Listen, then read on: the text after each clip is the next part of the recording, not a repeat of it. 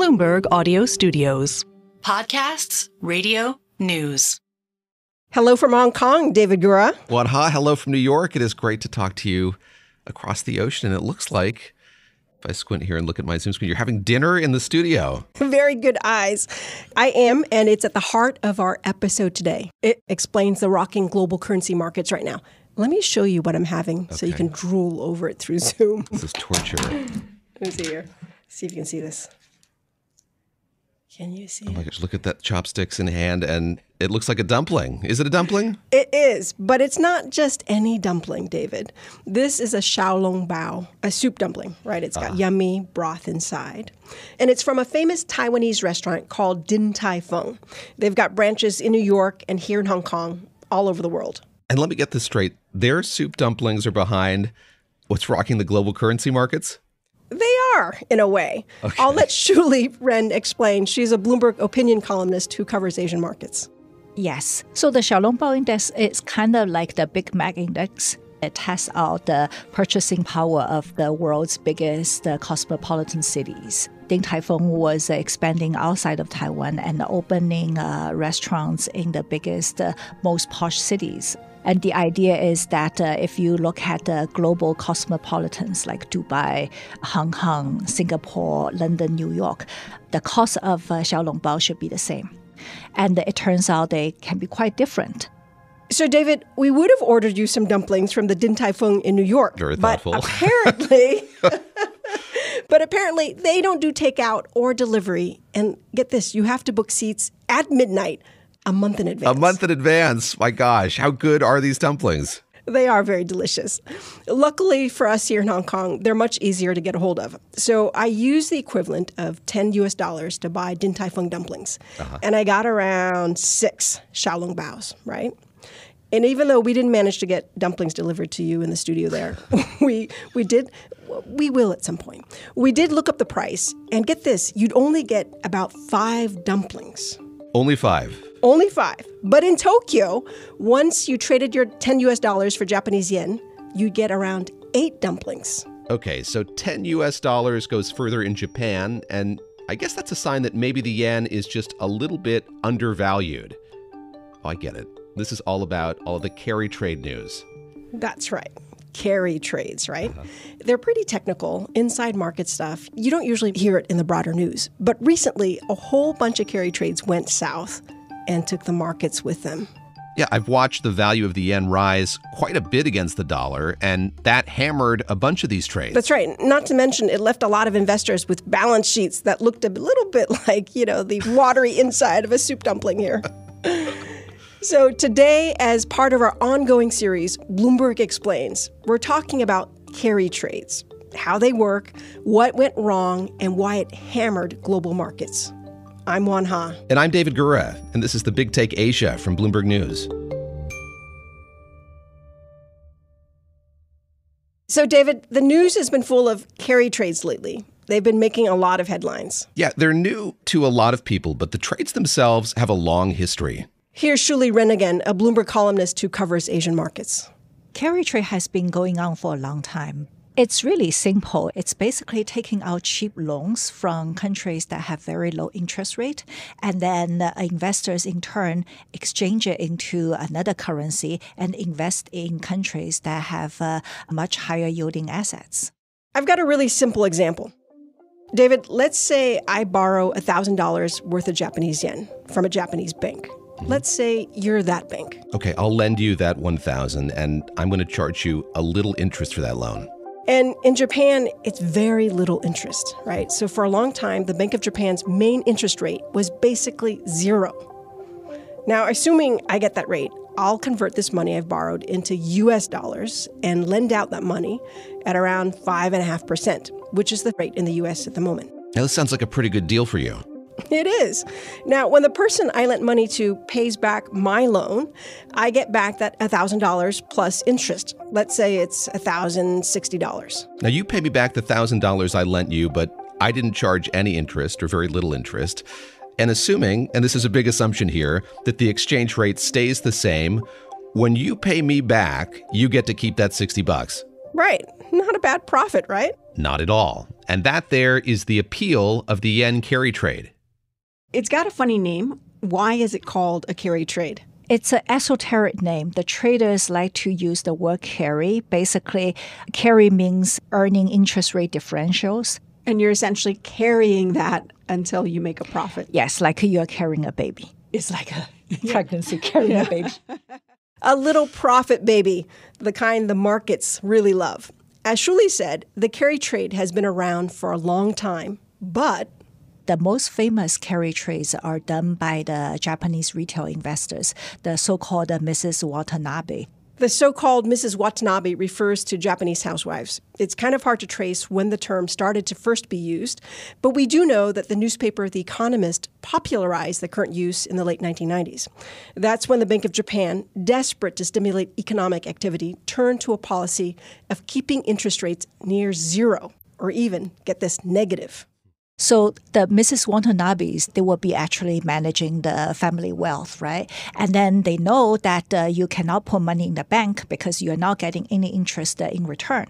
So what they do is that they invest their money in other countries, and they were actually quite adventurous. They will buy Mexican peso, Turkish lira, Indonesian rupiah. These are all the emerging market currencies that they can earn higher interest rate from. But it wasn't just the Mrs. Watanabes who saw opportunity with the weak yen. The yen carry trade in its various permutations is now carried out by hedge funds, investment firms, and traders all over the world. And these trades have only gotten bigger and more popular in the past few years as the Japanese yen has weakened against other currencies. You could get more yen for your dollar or your euro or pound sterling. Or more soup dumplings. Fair enough. That's right. And just like the soup dumplings, people were saying that the yen was undervalued. A great deal for investors. So they began to borrow even more yen and use that money to fund all kinds of trades, according to Shuli. Now, some economists say that carry trade is a strategy that really shouldn't work. What do they mean by that? Economists like to look at things in the long term, and basically they will say the value of a currency should reflect its purchasing power at home and the interest rate that it earns. So in the purchasing power parity situation, it doesn't matter whether you hold the Japanese yen or the US dollar. You will be able to get the same amount of goods. But as we've demonstrated, clearly there isn't parity. And that's why you can get more soup dumplings in Tokyo compared to New York. And it's also why the Japanese yen has been a popular currency for carry trades. But it's far from the only currency that can be used to make a carry trade. It can be anything.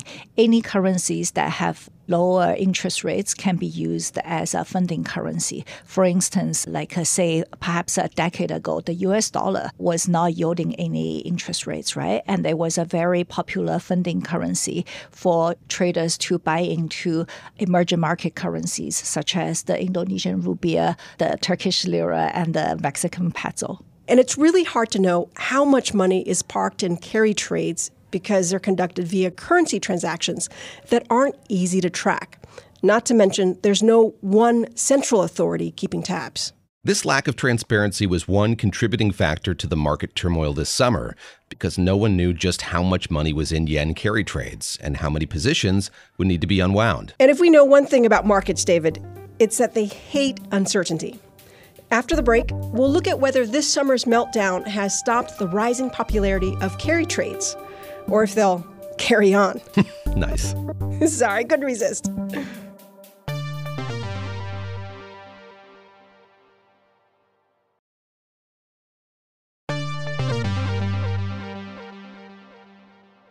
So to recap, one of the most popular carry trades of the past few years was the yen carry trade, when investors all over the world were making a ton of money borrowing Japanese yen at an interest rate of almost zero and then lending it out for a profit or investing it.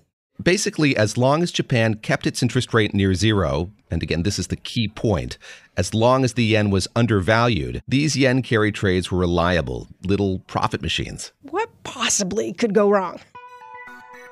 Coming into the meeting, we actually had economists surveyed by Bloomberg thinking that the consensus would be no change in the interest rate policy. But then this morning, we woke up to news that they were discussing a rate hike. Surprise. The Bank of Japan raised the interest rate by 25 basis points, and that caught a lot of people by surprise. Oh my goodness, it's a awful time, I think, to be at the Bank of Japan right now, because they are between a rock and a hard place. I mean, they have been quite Now, to be clear, an interest rate of 0.25% is very low compared to most countries. But that's not the only thing that happened. The yen strengthened against a basket of currencies at nearly its fastest pace in 2 decades. So a combination of the Fed cutting rates with the Bank of Japan raising rates and a strengthening yen led to panic selling, and the brokers started to give out margin calls, and a lot of hedge funds had no choice but to unwind their trades. Hedge funds sold stocks in Japan at the fastest pace in more than 5 years. It is looking ugly out there. Asian equities have been selling off aggressively. This carry trade, which seemed like the easy trade, is no longer. So you start exiting fast, and it starts to be self-fulfilling, unwinds and unwinds and unwinds. Billions of dollars worth of carry trades went up in smoke. So here's what happened. David, remember that $1,000 loan I took out from you? Yes, I'm running the Japanese bank. I lent you $1,000 worth of yen at basically no interest rate. Right. And then I turned around and loaned that $1,000 out in the U.S. at an interest rate of 5.5%. I remember now, you made $60, I think. That's right. But now, when I borrow money from you, I won't pay an interest rate of 0. I'll have to pay you 0.25% on that loan. Well, 0.25% is still a lot lower than 5.5%. So you would make less money, but it does seem like you'd still make money, right? Well, you would be right about that, except that something else happened when Japan raised interest rates.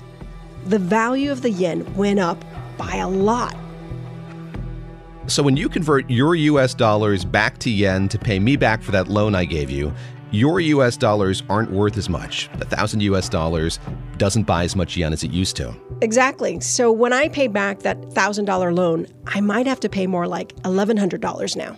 So between a higher interest rate from me and your dollars buying fewer yen, that $60 you made in profit on your carry trade is basically gone. Vanished, if I'm lucky. I might actually now have lost money on this carry trade. Shuli Ren said it's like that famous Warren Buffett quote about what happens to people who haven't prepared for a market change. So basically, it's like a tide coming to the beach nonstop, and then that tide suddenly receded, and we got to see who was swimming naked, basically. We actually see that the yen's movement was highly correlated with the movement of NASDAQ. So Japan's currency is affecting U.S. stock market. For a long time, carry trades were mostly done via bonds and other currencies, like the yen-peso carry trade. But over the past few years, traders have been borrowing yen to buy American tech companies, juicing their returns, which was why the decision to unwind those trades sparked a sell-off on the NASDAQ a few weeks ago. Now, there must have been a lot of upset investors when the Bank of Japan raised rates and the markets crashed. Was there a lot of criticism of what the Bank of Japan was doing? Yes, there was a lot of criticism saying that the Bank of Japan was burying its head in the sand, that it was raising interest rates too early. But I have to say that, this one-sided bet on the yen has been going on so long. So it sounds like you think it was bound to happen, this correction. Yes, it was already getting too big. So now that a correction has happened, where does all of this leave the yen carry trade? The carry trade will only get very popular if people can see it's a one-way bet. And that's probably not what the Bank of Japan wants the yen to behave, right? And that's a problem that other central banks have seen as well. Because if the carry trade is too popular and the central bank suddenly changes its interest rate regime, we will see this kind of violent unwind that we saw in August. So there you go, David, the carry trade. The carry trade. The yen carry trade in particular was going strong on the idea that interest rates in Japan would remain relatively low, even as central banks in the US and the UK cut rates. And that would continue to make the yen weak relative to other currencies. So borrowing money would essentially be much cheaper there. In other words, people would be able to pay for 5 dumplings and get 8. Speaking of dumplings, Juan, any chance you could FedEx me some of those dumplings? It doesn't look like I'll get a reservation here in New York anytime soon. That will cost you a little more than $10, David. Okay, I'm going to go dig into one of these xiaolong baos before they get cold. You Sorry, have my David. permission. I'm so jealous right now.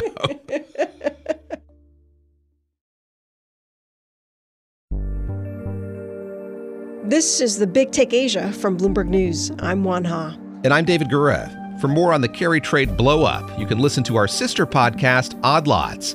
Tracy Alloway and Joe Weisenthal recently spoke with Hyun-Sung Shin of the Bank of International Settlements. That's the bank of banks that's been trying to track down just how big the yen carry trade is. You can find that wherever you get your podcasts. This episode was produced by Yang Yang, Naomi Ng, Jessica Beck, and Alex Ugira, who also mixed it. And Kim Gittleson, who also edited this episode, along with Stacey Vanek Smith, Nicholas Reynolds, and Caitlin Kenny. It was fact-checked by Eddie Dwan. Our senior editor is Elizabeth Ponso. Nicole Beamsterboer is our executive producer. And Sage Bauman is Bloomberg's head of podcasts. If you like our show, please leave us a review wherever you listen to podcasts. Or tell your friends. It makes a big difference. Thank you, and see you next time.